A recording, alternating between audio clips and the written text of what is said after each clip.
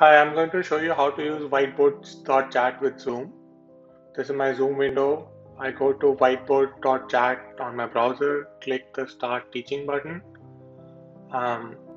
Then I can prepare my book by porting PDF files or drawing on the board as a teacher. And you can see multiple pages get created. This is the teacher page 1. You can have multiple pages getting created. Now I can invite the students. I copy the invite link from that invite button to my clipboard.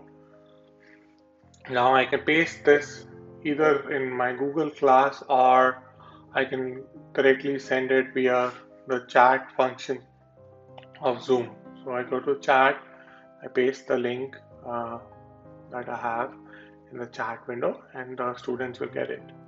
And after that, I just wait. So I go to the grid view. I can see as the students are joining the whiteboard session.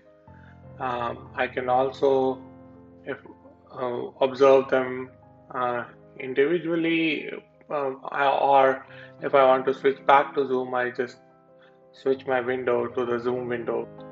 This is what the student sees on the iPad. The student is on Zoom, they get a link, they click the link, it opens it directly in the browser. The student gets to their individual whiteboard directly and they can start filling in the assignment, they can start doing the work which the teacher is already observing in the grid view. And if the student wants to switch back to the Zoom window, it is very simple. You just slide your finger from the bottom of the screen to half the screen and you can see all the windows that are open.